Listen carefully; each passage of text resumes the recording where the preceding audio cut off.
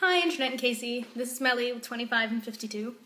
I didn't like the first intro I recorded, so my hair is drier now, and I'm recording another one. I don't have anything particularly neat to talk about this week. My job's pretty much the same as it has been. Stress has died down a little bit, but I still feel like I'm going to be behind it forever, and I keep discovering new ways that our workload is going to be accidentally added to over time.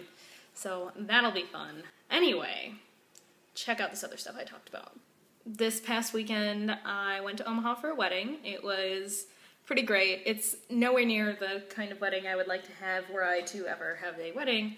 But it seemed like exactly what the bride and groom wanted. Everything was gorgeous, everything went well, you know, I even had some fun. And I went on road trips, and I always like road trips. Now, Omaha, I did not have high hopes for the place, not gonna lie, because, you know, kind of bought into the stereotype of, like, Hicksville, small city, I don't know. And since the wedding stuff was all, you know, wedding events, it was at places or at, you know, someone's house in a nice suburb type area. Like, you know, I didn't see a lot of a city, and I was really hoping to see a city. So before we left on Sunday, we managed to get into downtown Omaha and this old market neighborhood, which is a little kitschy. It reminded me a lot of Printers Row in Chicago. There were a lot of antique stores, and I got this t-shirt that was designed by a local artist, and other just cool stuff, lots of bar and grill type food, cobblestone streets, you know, it was real cute. Something interesting I noticed on the way back is that in Iowa, you know how in most places it's like for gas, octane, whatever, it's 87, 89, 91.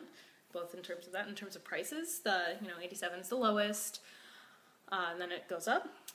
Due to some weird tax incentive thing I don't entirely understand, I think it has to do with the corn ethanol.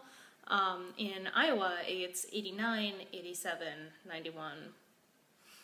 So we got nicer gas for much cheaper.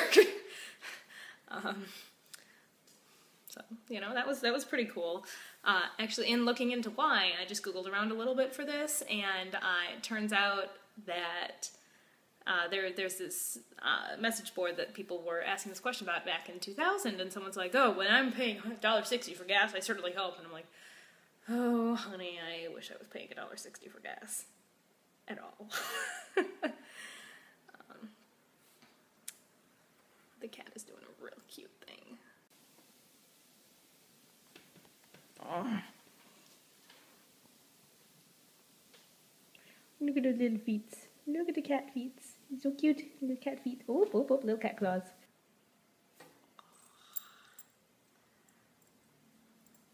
Anyway, so I'm going to respond to your video a little bit and talk some about self-care. Some things that I do personally are I try to end up in a situation where no one will bother me. I am hella introverted, and so I read books, and I spin yarn, and I crochet things, and I do it in my room with the doors closed and the window open. Or I go to a Starbucks or other coffee shop, or like the bakery in downtown Skokie, where, you know, no one random is going to walk in and start trying to talk to me. Basically, I recharge either by being by myself, you know, or by just small group one-on-one communication with somebody.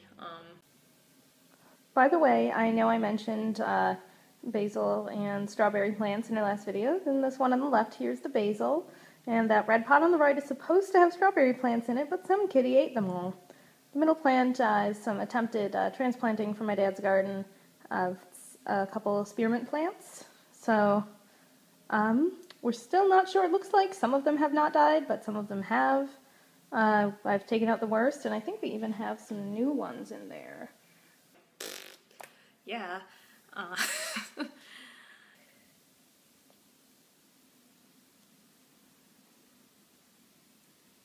five. Wow.